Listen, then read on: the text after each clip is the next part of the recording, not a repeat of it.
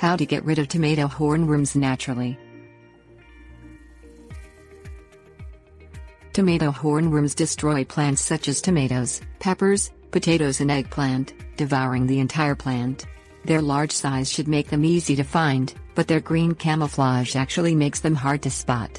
However, with determination and persistence, you can manage them through natural means. Spray the affected plants with a strong stream of water, and then immediately take a look. You'll see the hornworms as they thrash around. Pick the hornworms off the plants and drop them in a bucket full of soapy water. Release some beneficial insects such as laceworms, ladybugs and trichogama wasps, which attack hornworm eggs.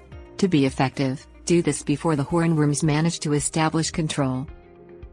Spray affected plants with natural insecticidal soap or with a tea made by infusing petunia leaves in water.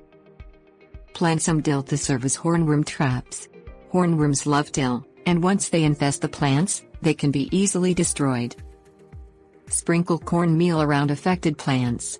Hornworms can't digest cornmeal, and the cornmeal will swell up and kill them. Till your garden immediately after harvest to destroy pupae in the soil. This can kill up to 90% of the pupae, because at this stage, the hornworm pupae are large and can be found near the top of the soil. Tips warnings. Don't kill any hornworms that have small white pouches. These are the larvae of parasitic wasps that kill both the hornworms and the resulting moths.